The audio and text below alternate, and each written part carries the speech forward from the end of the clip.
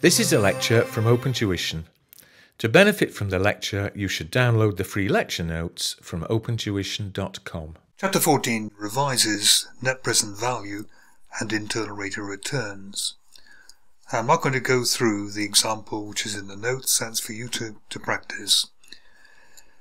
I will, however, remind you the main areas to just be careful about. First of all, remember that when you are working out net present value, this is based on cash flows. So depreciation is not relevant, that is not a cash flow. Similarly, if there are reallocated existing fixed costs, that is not an incremental or an additional cash flow, that would be irrelevant. And similarly, sunk cost or past costs, costs that have been already spent, they've gone, they can't be in any way controlled, they're irrelevant to the calculation. But opportunity costs, future revenue forgone because of a particular decision, are going to be relevant. A positive net present value says that a project is worthwhile, a negative says it is not worthwhile. And the alternative to net present value is internal rate of return. And remember, to work out internal rate of return, you have to work out at two different discount rates, you have to work out the net present value. So here is the approximation to the internal rate of return. Remember, internal rate of return is normally interpolated, it's going to be a bit of an approximation. L is the lower discount rate you try. So this is the discount rate lower, let's say maybe 10%. And NPV is the net present value at that lower rate. NPVL is the lower rate and net present value.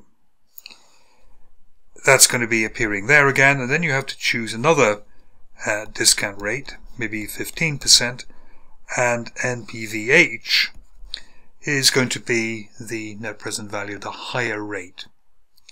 And then we have H minus L over there. Ideally, you're going to end up with something at maybe 10%. The NPV is maybe 1,000. And maybe at 15%, the NPV is maybe minus 800. Ideally, it's going to be one positive and one negative. So the internal rate of return from these here would be the lower discount rate 10 plus NPV at that lower rate over NPV at the lower rate. And here's the only place people ever really go wrong. It's minus the negative NPV at 800, and over here 15 minus 10. So it's going to be 10 plus 1000 over 1800 times 5. Doesn't matter at all what that is really for the sake of this. So 10 divided by 18 times 5, 2.77. We have about 12.8. Approximately. If you choose different starting discount rates, you'll end up with very slightly different net present values. If the internal rate of return is higher than a discount rate, it means you're earning money faster than you have to pay interest. If the internal rate of return is below the discount rate, it means the project isn't earning enough to stay in there with the interest and to account for it. One of the problems with internal rate of return is that, strictly speaking, there's an internal rate of return every time the change, the direction of the cash flow changes. So a normal project, it's negative and negative cash flow to start, time 0 you invest, and then maybe times 1, 2, and 3 you get cash coming in. So the direction of the cash flow has changed once, negative to positive. If, however, at the end of the project you had a lot of money to spend on putting the land back to the way it was, at fixing the premises, it would go negative, positive for some years, and then maybe in time 4 would be negative again, and there you would have two internal rates of return, multiple yields as they're called. The technique used in P5 to deal with this is to use what's called a modified internal rate of return. Now there are formulas around this. If you're doing P4 you may have come across a formula, but I think there's an easier way to do it. What you have to do is you separate your inflows and your outflows into two lots really. And all of your inflows, what you do is you say, well, as soon as that inflow occurs, I can invest that for a number of years, and you invest it until the end of the project. And you invest it at the interest rate or discount rate. So it's gradually, you put it away and it's gradually growing up. All the cash outflows are discounted back to zero, to time zero.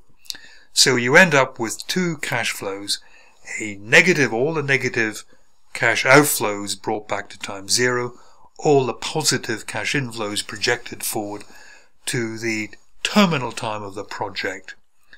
And with these two cash flows only, then you can work out the modified internal rate of return.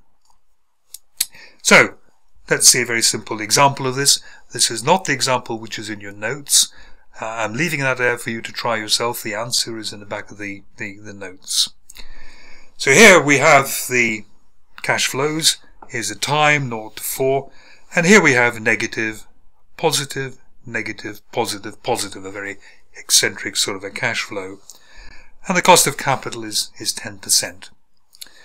So the first thing we do is you go to the two positive, or three positive cash flows.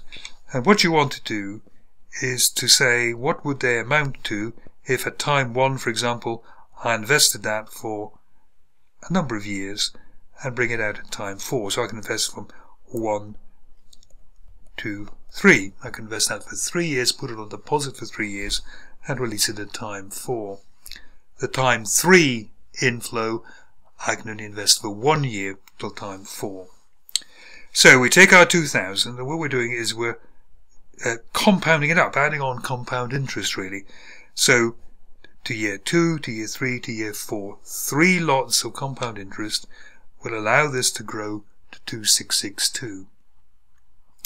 The year 3 inflow can only be invested for 1 year before it gets to that. So that'll be only times 1.1, that'll come to 3,850. And then the final inflow is already at time 4. It's not going to be invested at all. It is already at its terminal value. So the sum of these 3 inflows projected forward, basically to time 4, is 10,312. The outflows we bring back, we discount those back to time 0. The 5,000 at time 0 is already at time 0.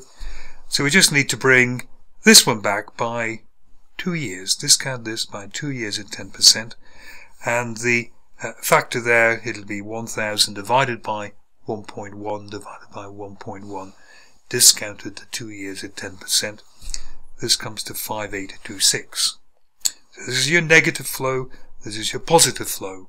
So what we're saying is we can reduce or simplify this rather complex set of flows to one negative flow going out now and one positive flow appearing at time 4.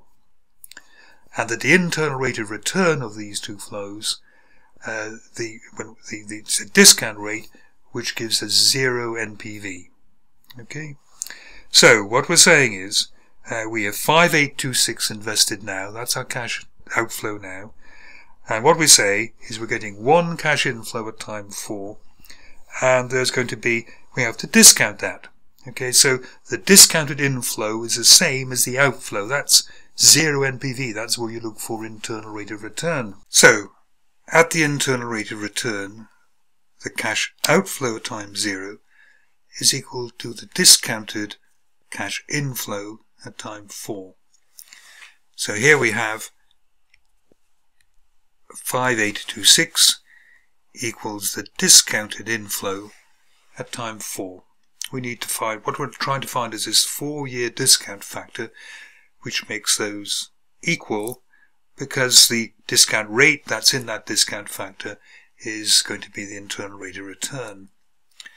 So if we divide this through, so we're going to divide 5,826 by 10,312, that's going to be that. So basically we're saying 5,826 divided by 10,312 equals 0.5649, and that will be the 4-year discount factor we need.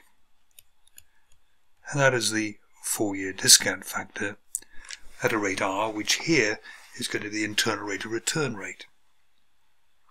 So what we need to do is to kind of turn that upside down. So we turn 1 over 1 plus R to the 4th upside down, it becomes that. And if you take 1 over 0.5649, it's 1.77. So here we have 1 plus R to the 4th is 1.77. We take the quarter root of both sides, the 4th root, so that will simply come to 1 plus R, and we need 1 plus 77 to the quarter, or to the, take a square root, then take the square root, is what you're going to be getting to, and we're left with 1 plus R equals 1.15, therefore R equals 0.15, or the 15%. So that is the way to look at or do modified internal rate of return. Have a look at the example in the notes. Make sure you just see how to do it.